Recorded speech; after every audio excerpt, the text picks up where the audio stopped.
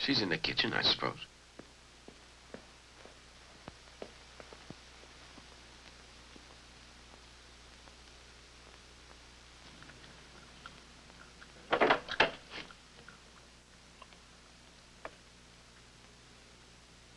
Dinner time? Not quite. Excuse me, I have to go to the bathroom.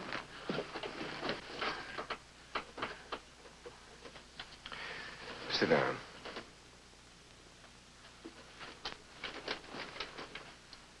Stu, did Robert kill Johnny Spence? Actually kill him, you mean? That's crazy. I found Robert's diary. I really have to think about it. He says quite clearly and unequivocally, killed Spence at 3:15. I'd be ashamed if somebody, you know, ruined this really pretty carpet. Stuart. Stu. You can go to the bathroom after you've answered my questions, not before. I swore I wouldn't tell. Son, sometimes it's better to break our promises than to keep it. He'll kill me. Well, if that's the case, then he needs help. Badly. Look at me. Did he or didn't he kill Johnny Spence? Well, he didn't. Not really. What does that mean? He did it in a game. Not really. What game? Just a game we play. Crying out loud, there's nothing else to do at Hastings. Unless you're good at cards or something. Me and Robert are good at murders. I get most of my plots out of these. Robert's better at making them up out of his head. We kill people we can't stand. Like we killed the stewardess on the plane coming up. And there was this house mother at school. Ugh. Mrs. Gwen, the bane of my existence. She was my latest. I crept into her room at 3 a.m. 3's the best time to kill people. And I gagged her, and I slit her throat, and I carved my initials in her forehead and dumped her out the window. Then I snuck outside and dragged her to wherever they're building the new gym and put her in and dumped concrete all over her. Robert said it was perfect, except there wouldn't be any concrete ready to pour at 3 a.m. What really happened is she got to be 65 and retired.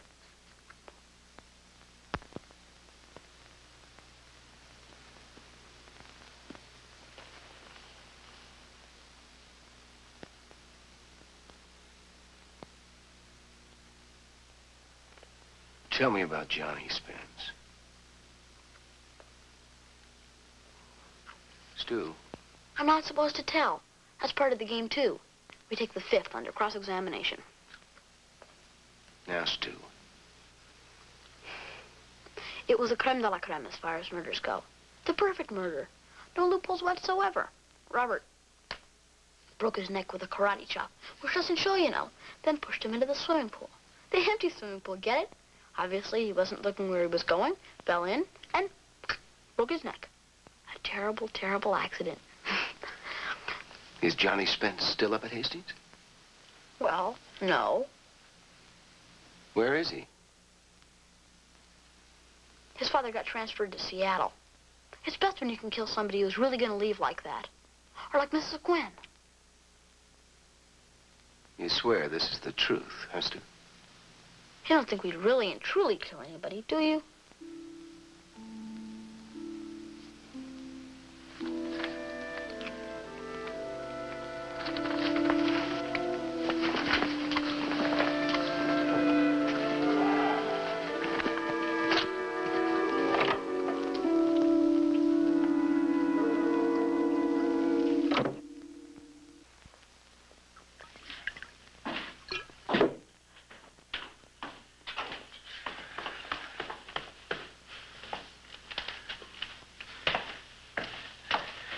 Honey, will you let me talk to you for a minute, please? Please.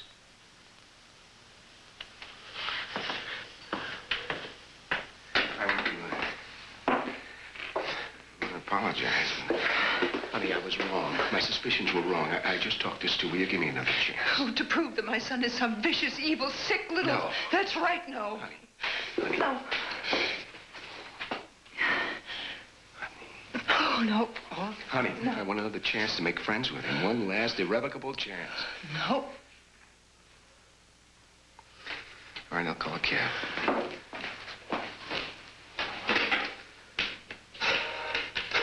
I think it may be awkward moving your things out in front of the boys and all that. Well, that's your decision. I think maybe it would be better if you stayed the night.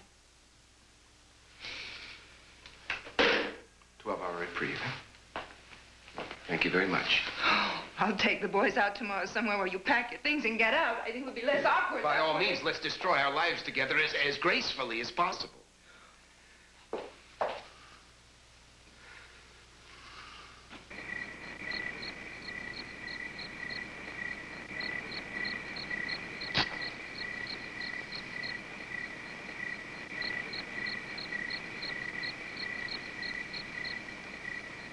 I'm freezing. This won't take long. What do we do? Some of your hair. Some of mine. Then I sterilize the knife.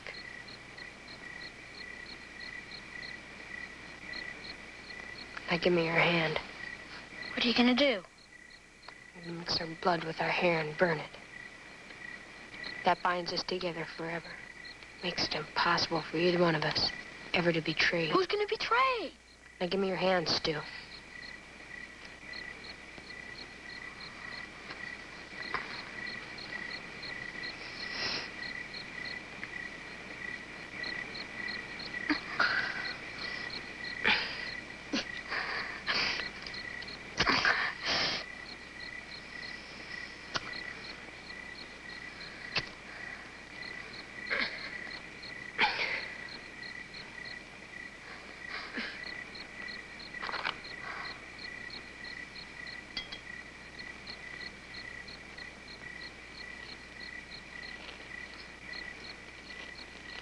Really stinks, doesn't it?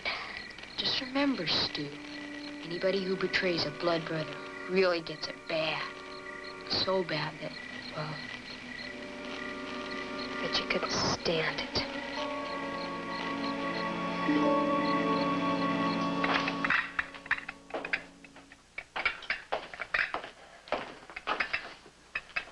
Morning. Good morning, sir.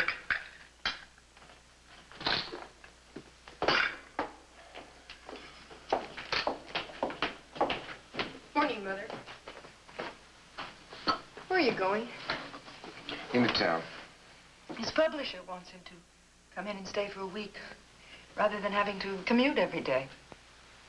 You mean in a hotel? You mean you won't even be coming back at night? I'll be staying at the Sheridan. They want to look over the galleys. It's more convenient that way.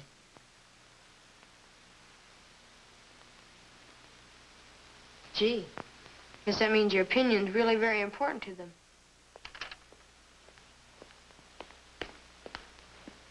Stu, what are you doing with your uniform on? I need to go back to the academy, Mrs. Hamilton. I'm sorry. What on earth for? There won't be anybody there for another week. My father's flying in from Greece. Since when? I called school this morning. Collective course. To see if there's anything from my folks. I mean, you know, Christmas and all. They usually call at least. There was a telegram from my father. He's coming up to Hastings. I'm leaving on the noon plane. Why don't you call him and ask him to come down here? It's a shame that you have to... No. You've been really great people, and it's been really great being here, you know, the watch and the ties and all, but, well, I haven't seen my dad in about 1,000,000 years. You know.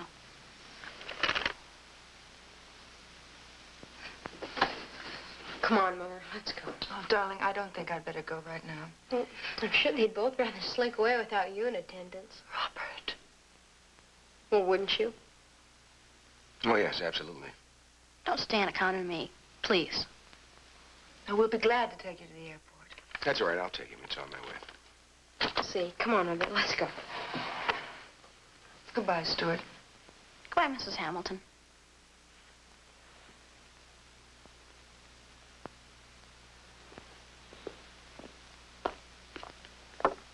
See you back at school, Stu.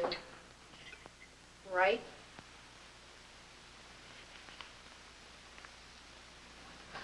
Right.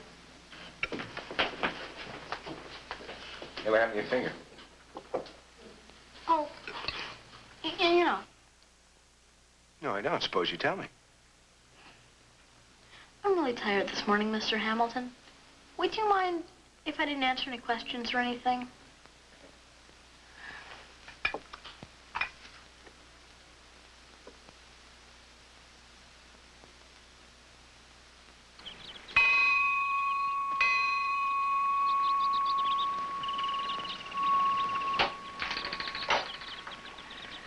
Mr. Hamilton, please. Por favor. Gracias.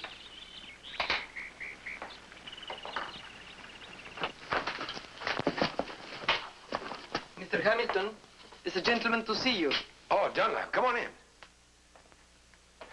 I tried to get you on the phone a couple of times, and... Look, you want some coffee or something?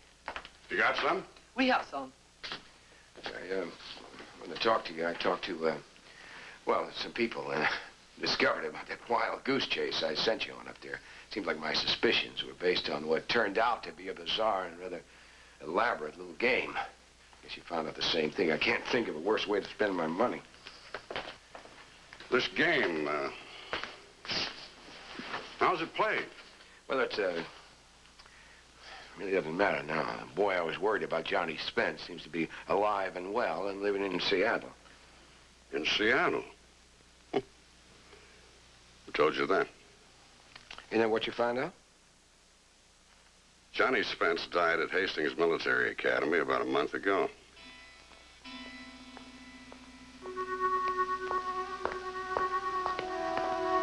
Laura, you want to see if Stu's around? Ask him to come in, please. Yes, sir. Yeah.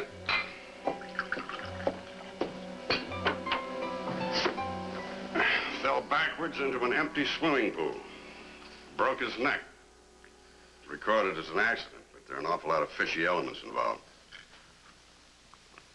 Firstly, the pool where he fell was only 8 feet deep, hardly deep enough to kill a kid unless he hit exactly right. And secondly, the pool had a cover that had been removed. Nobody knows when or why or who did it. Thirdly, the blow that broke his neck came from the side. There was a bruise visible. Now, how do you fall on the side of your neck, pray tell? Of course, if you weren't looking for a homicide, it would look like an accident. If you weren't looking for homicide. But if you were, you'd question about 6 of his classmates. This Johnny Spence had an awful lot of enemies. Particularly a kid named Mueller. Here, it's all in here. You wanted to see me, Mr. Hamilton? Yeah, Stu, yeah. This is Mr. Dunlap. He's a private detective. What's your last name, son? Parker. He's the one that told me Johnny Spence's death was a figment of my stepson's imagination. What's your stepson's name? Robert Mueller.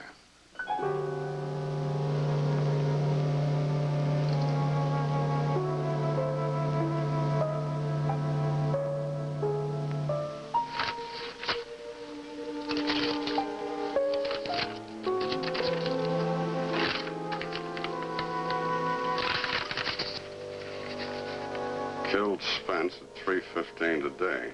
Good riddance. You need to turn this and my report and the boy over to the police, Mr. Hamilton.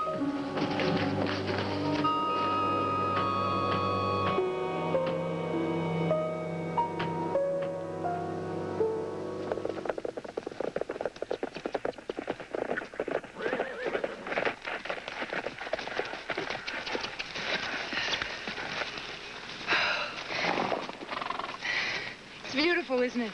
Yeah. I'll race you. Oh, no, Robert. I haven't been on a horse in a long time. Yeah. Spence said something dumb about Robert's father. I don't know why he said it. He knew Robert. Maybe he just got sick of the bragging. Anyhow, they started fighting. Really fighting.